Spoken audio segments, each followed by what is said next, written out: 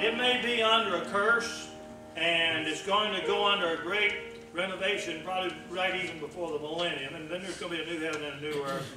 But if you can't recognize the hand of God and looking around at the things out there and in this world, you need to stop, take time, and look again.